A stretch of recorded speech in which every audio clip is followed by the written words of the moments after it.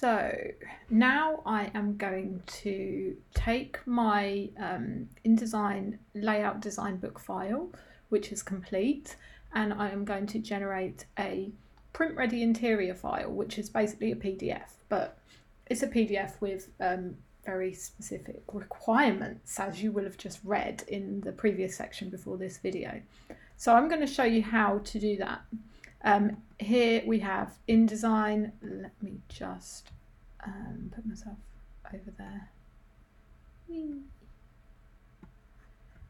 Okay, so I have my book open in InDesign, and we're going to just check a couple of things by going to File, Document Setup. So we will check a couple of things against those specifications set out by Ingram Spark for the print ready file. So make sure that you have got the correct dimensions for your book. Mine is 11 by 8.5 inches. They require you to have at least 0.5 inch margins all round. So I have set my margins to that, as we discussed before. You can see the margins here with the pink and purple lines, and I made sure that all of my text is within those lines. The bleed, so again, this is the area, this is where you can see the red line around the edge of the page here.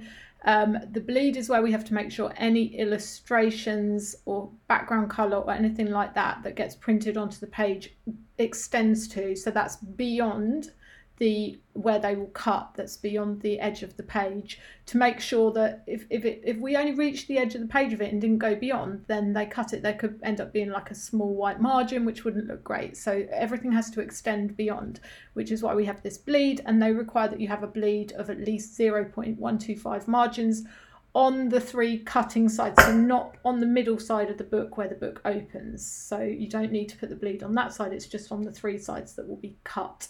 So as we've discussed this in the illustration section, but just to reiterate, make sure that all your illustrations are made a little bit bigger than they need to be so that they all extend to that 0.125 inch bleed area. So now that we have checked that all of that is okay, click OK. And that extends throughout my book, the bleed and the margins. Now what we need to do is, and also I've made sure that all of my images are CMYK, not RGB, and that's very easy to convert in Photoshop if you need to. You can open your RGB image and just go to image mode CMYK if you need to convert them, and then save it and then import it or update the link in your book. Okay, so we're ready to make our print ready file. To do this, we go to File, Export. I will just export it there into my Elmer Elf file, so I'm going to call it Elmer Elf final.pdf. Right, so now we click save and it will give us some options here about the PDF. Right, Ingram Spark are quite specific about certain things within the PDF. In order to meet those requirements, the easiest thing to do is to use an Adobe Pdf Preset. As you can see at the top here, there are some preset things which will have all of the requirements covered, basically. So the easiest thing to do is to choose this rather than trying to do all the settings yourself. And this PDF/X-1A:2001 is the preset that seems to best meet their requirements. So choose that preset and you should be good to go. You want to make sure that it's going to print or export all pages, so make sure all is selected there. Don't worry about any of the other stuff at the moment. Just go down here to marks and bleeds, and they do not want you to include any marks or bleeds, which some printers want you to have crop marks in the corners or bleed marks. We don't want any of those, so leave that unchecked. But bleed and slug, we want it to use the document bleed settings. So it will change your PDF preset here to say modified because we have changed something within that preset, but that's fine. It's still got all of the other basic preset settings that we wanted. So we'll tell it to use the document bleed settings, which is that 0.125. As you can see, it's put in here now.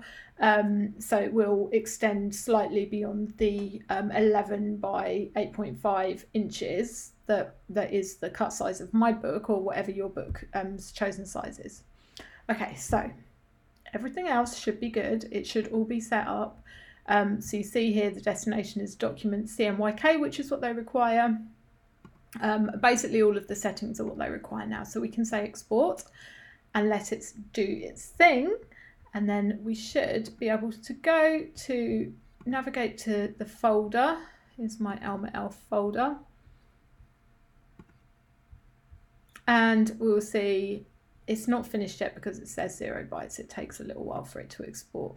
But you will see once it's finished, you will have a PDF file, which will be your print ready file, which you can use to upload to Ingram Spark. And it will basically be the file that gets printed and that is your book.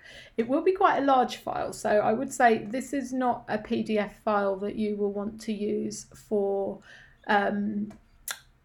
sending to people by email. If you wanted to give previews of your book or anything like that, for that I would go in and I would generate a different kind of PDF file. Actually, I'm going to cover that in the marketing section. We'll quickly show you how to do that so that you can generate a preview file that's easy for you to send out if you want to people. But for now, this is our print ready file. Right, it's finished exporting. As you can see, it's 28 megabytes. That's pretty huge because it's high quality. So I'm going to open that one up, zoom out a little bit, and we can see there it is, all ready for printing. So this actually has the 0.125 inches added. So this will be cut very slightly smaller than you can see on the screen there. But I will just check through all the pages to make sure that nothing is there that shouldn't be there, and make sure that everything looks good. Just have that double check before you upload it for printing. In fact, double check, triple check, quadruple check, because it's better to find any mistakes, errors, or things that don't look right now and amend them, rather than finding out once you get that printed book delivered. That's not when you want to find out. So I'm happy with that. All looks good to me. I'm going to close that and I'm ready to upload.